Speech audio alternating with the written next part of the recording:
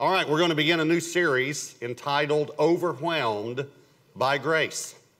Overwhelmed by Grace. Turn to Romans chapter 4, please.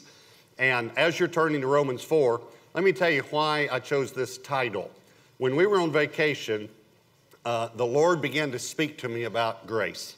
And I started sharing with Debbie some things God was showing me about grace. And while I was telling her, I was completely overwhelmed again by God's grace.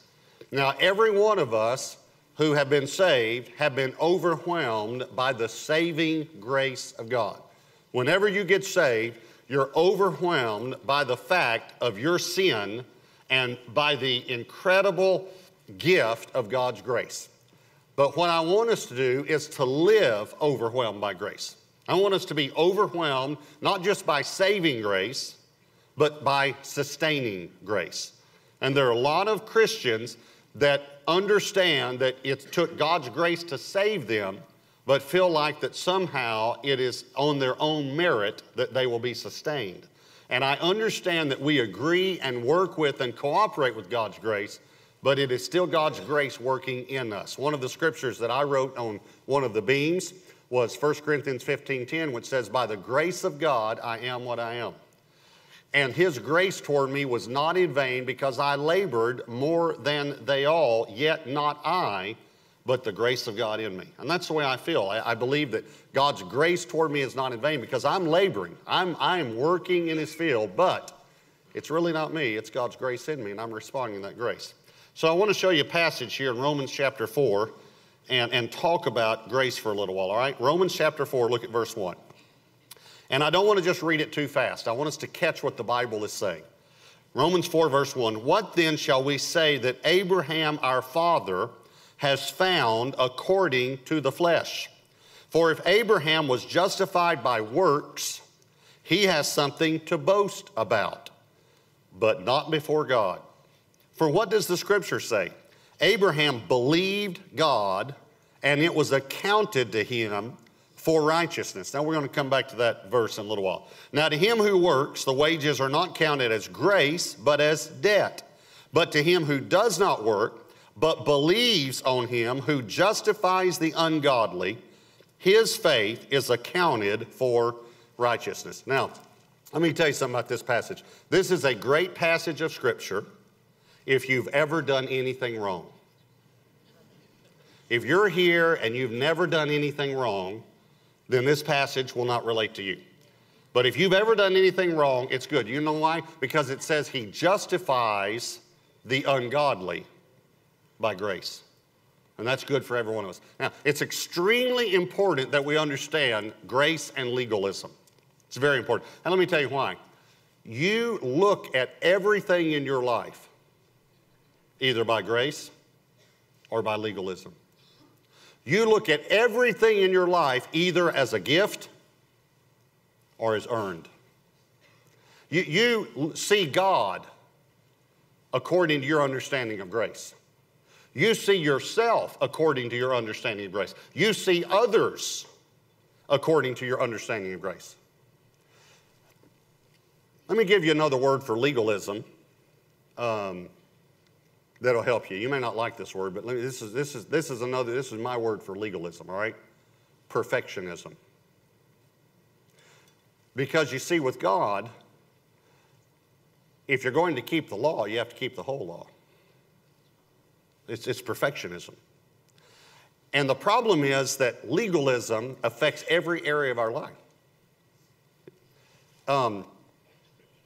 Let me give you another illustration. If you go to the guy on the street, let's say you just go to one of these shopping centers or malls around here, and you just interview people just walking down the street. And you say to them, "What do you have to do to go to heaven?" Just someone walking down the street.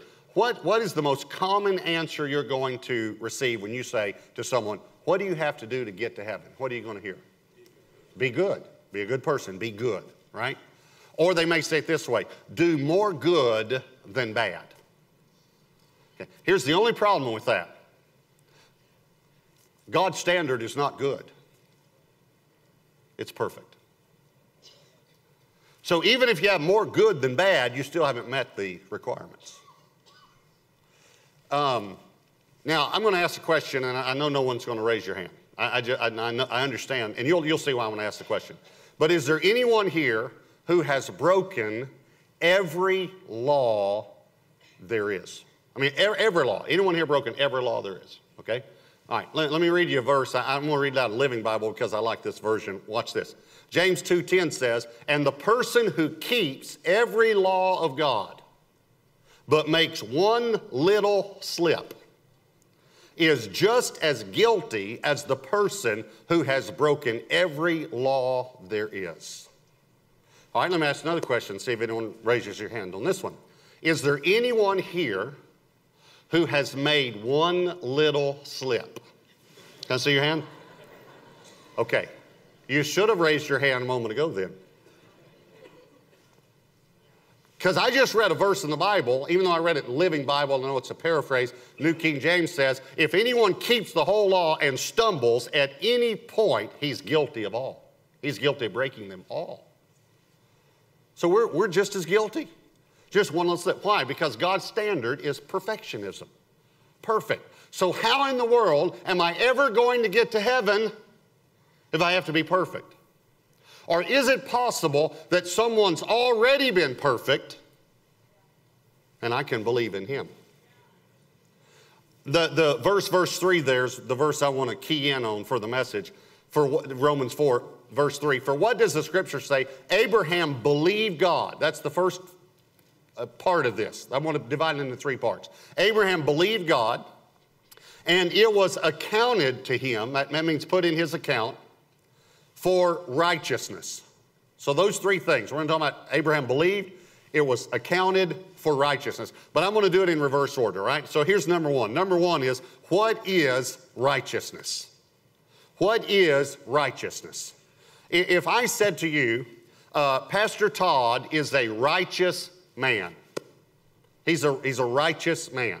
If I said that, what do you think then about Pastor Todd? What would be your natural thoughts? Well, you would think that he does right things. If he's a righteous man, that he lives righteously.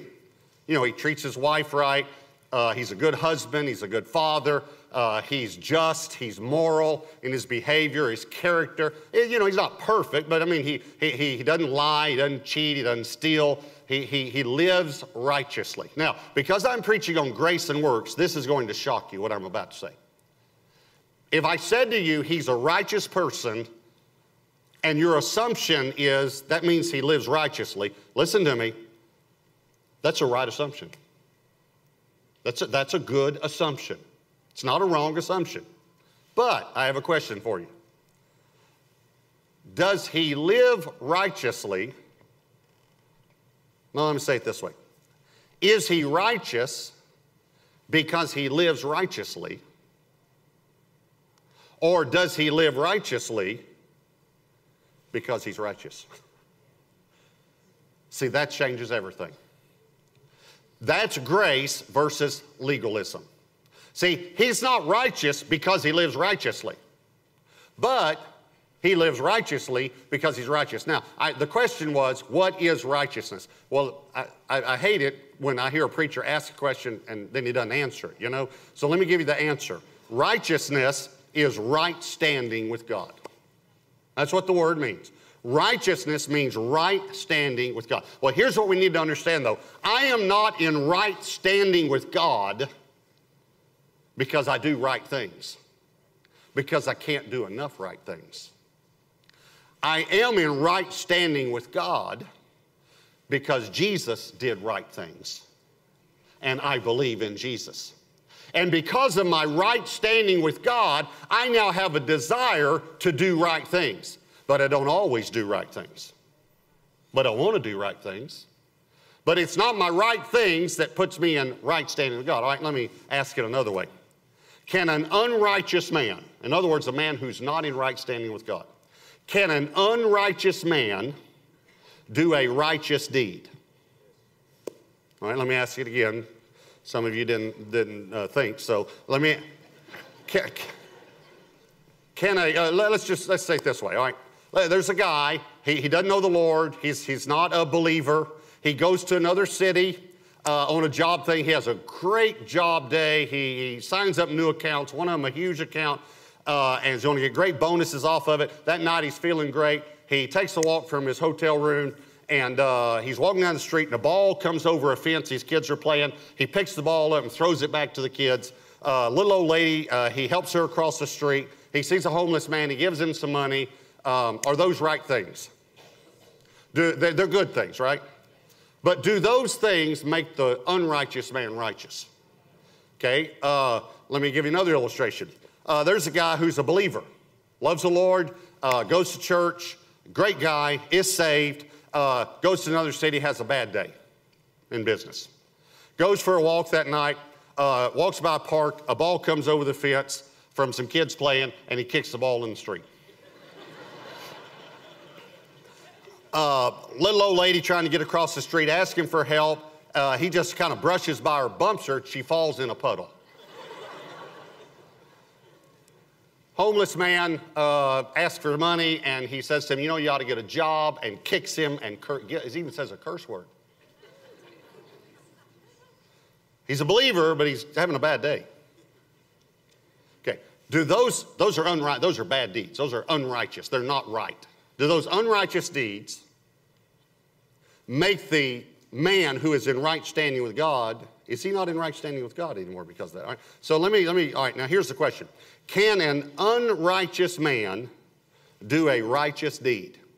Yes or no? Yes, okay. Does the righteous deed that the unrighteous man does make him righteous? Okay, listen to me carefully, because this is where we missed it. Can a righteous man do an unrighteous deed? Yes, you've done many. Does the unrighteous deed that the righteous man does make him unrighteous? Then why do you live that way? Because we do. We live that way. Now, I'm not saying that God's pleased when we do it, and I'm not saying that there aren't consequences when we live unrighteously. But does our righteousness depend on our performance or on our position with God? And does our position with God depend on our performance? So what is righteousness? It's right standing with God. All right, here's the second question. Did Abraham earn it? Because this is what God is likening it to for us to understand. Did Abraham earn it? Well, verse 2 says, if Abraham was justified by works, another way to say that is if he earned it, he has something to boast about, but not before God. Let me Texanize this for you, all right? Let me Texanize it for you. Ain't no bragging in heaven. No one is going to walk up to you in heaven and say, you know why I'm here? Because of me. I lived a good life. I did the right thing. I kept the faith. That's not even going to be what they say. I did it. I want you to know I'm here because of me. Listen to what everyone's going to say in heaven. I'm here because of the blood of Jesus. And the blood of Jesus only. I received it, but that's what I just received. You know, the Bible even says those who reign in life. Do you know who reigns in life? Wouldn't you like to reign in life? It says those who receive an abundance of grace and the gift of righteousness. It's a gift. It's not earned. Verse 4 says, to him who works, the wages are not counted as grace, but as debt. Now, that doesn't mean we shouldn't work because we're saved to good works. Now, it's very important to understand this. This is Ephesians 2, 8 through 10. We're not saved by good works, but we're saved to good works.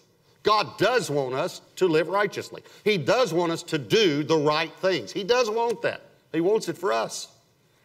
But we're not saved by good works, we're saved to good works. But this doesn't say, so don't do good works. That's not what it's saying. It's saying if he had worked and earned it, then it would have been a debt to God. God would have owed him righteousness. That's what it's saying.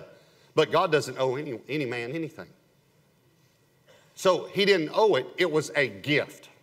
And it says it was accounted to him. Now this Greek word for accounted is very similar to the English word accounting. And literally what it means is to put into an account. So God put righteousness in Abraham's account.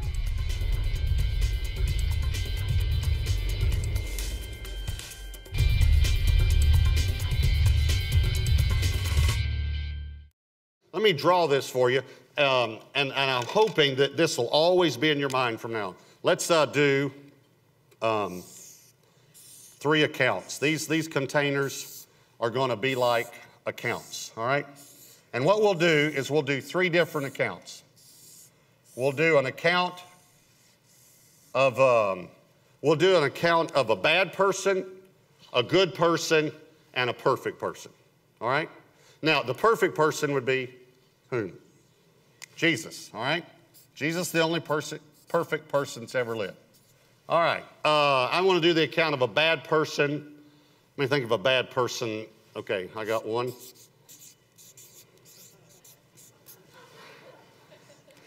This is a bad guy. I've known this guy for a long time now, and he's done a lot of bad things wrong.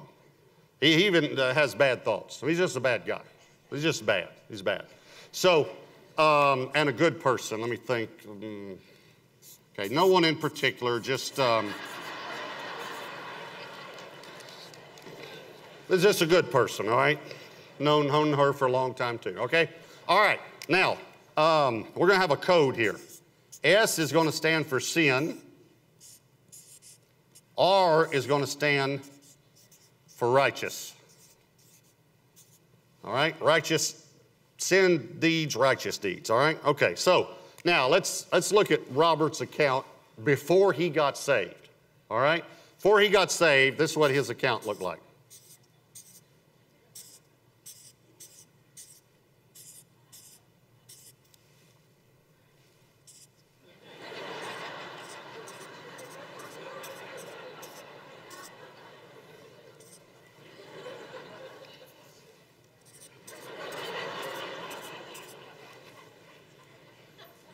And he had a few righteous deeds. He did a few good things. He did no, that wasn't righteous. Okay. All right, that's what my account looked like before I got saved. Now, Debbie's account, on the other hand, was different. You got to remember, she was raised differently, and she, well, actually we were raised both pretty much the same way, but I was bad and she was good. So I got saved in a motel room. She got saved in her grandmother's living room watching Billy Graham. So okay. So Debbie's life, she had a lot of righteous things. I mean, she did a lot of good things before she got saved. Basically, her account really did look like this, with a few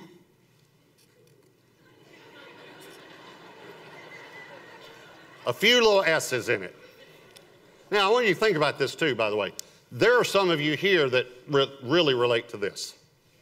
You had a lot of sin in your account before you got saved. Would you agree with that? Okay. And there's some of you that really relate to Debbie. You really, you got saved at 6 or whatever, I mean, I got delivered from drugs. She got delivered from bubble gum, so.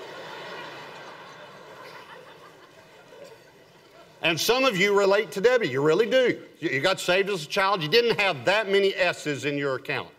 But you had some, didn't you? Sure you did. Everybody does. Okay. Jesus' account. Let's just do it this way.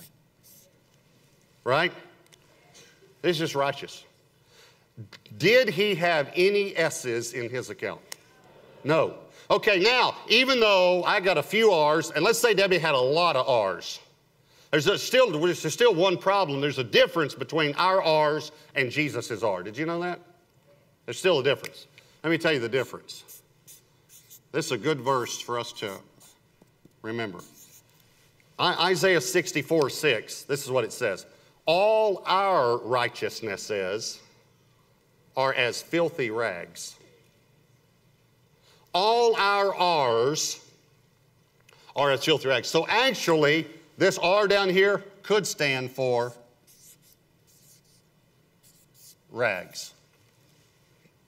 So even though Debbie's got a lot of R's in her account before she gets saved, really, her righteousness compared to God's righteousness, really, it's just R's, rags. She just had she had more rags in her account than I had rags in my account. Never thought about it that way. You had more filthy rags in your account than I had in mine? Okay. It makes me feel good. Okay. Might make one of these a little bigger. All right.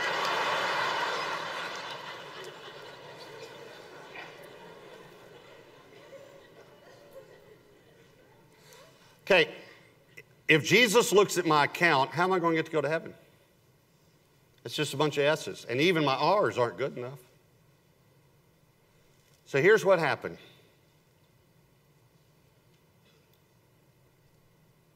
Grace. One day a guy said to me in a motel room, and Debbie's grandmother said to her in her living room, Jesus died for you. He paid for your sins. And when I believed that, he took all of the R's out of his account and put them in my account. And he took all of the S's out of my account and put them in his account. You have to catch this. And the Father now looks at my account and says, you live. But he looked at his Son's account and said, you die. That's why Jesus died. Jesus died because God took all of my sin and put it in his account. But I get to live because he took his Son's righteousness and put it in my account. Do you follow that? So how did Abraham get it? He believed. Here's the third question that I want to ask you.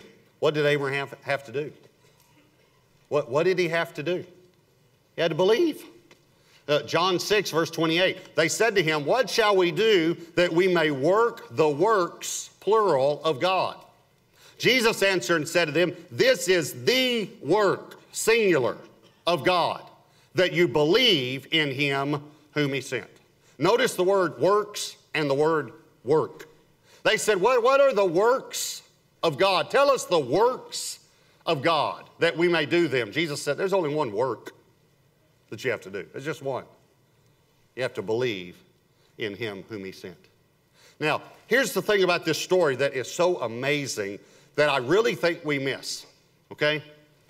When we think of Abraham, we think of the father of our faith.